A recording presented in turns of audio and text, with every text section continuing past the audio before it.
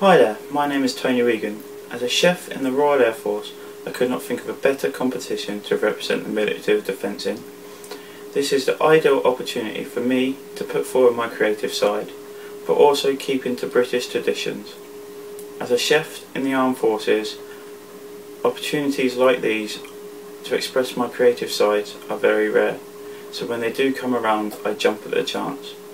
I've always wanted to be a chef from a very young age, from cooking hearty food in the kitchen with my nan to exploring different cultures and cuisines.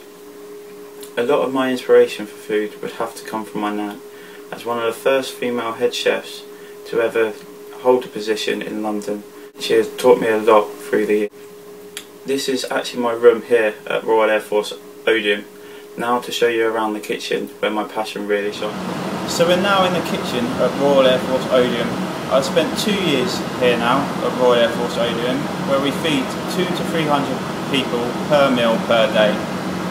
In my 2 years here, I've entered 2 culinary competitions, one of them being the Royal Air Force Combined Culinary Competition, where I achieved a bronze medal, and the other being the Military of Defence Combined Culinary Competition, where I achieved a silver medal.